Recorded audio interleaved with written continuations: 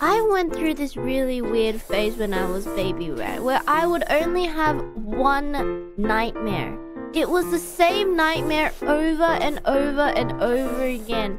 I think over the span of like 5 years, it always was just the same nightmare. If I ever had a nightmare, it would be the same one. The same thing happened, and I would get so freaked out every single time it happened, and I would wake up crying. It's kind of weird, I know. I think I was possessed.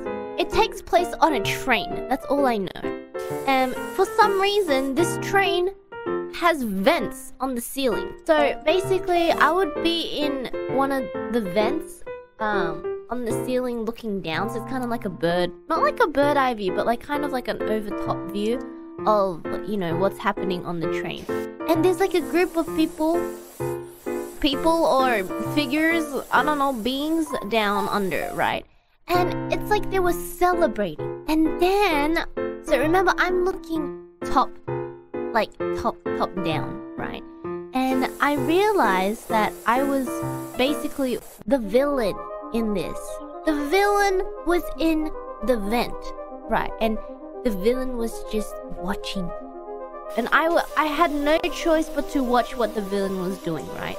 The villain started going, like, you know, ran across the vent and then down. And then this is when you realize it's a train, because the villain starts unhooking every single carriage. Literally, just starts unhooking every carriage. And it's like, got the creepiest smile on his face, and that was it.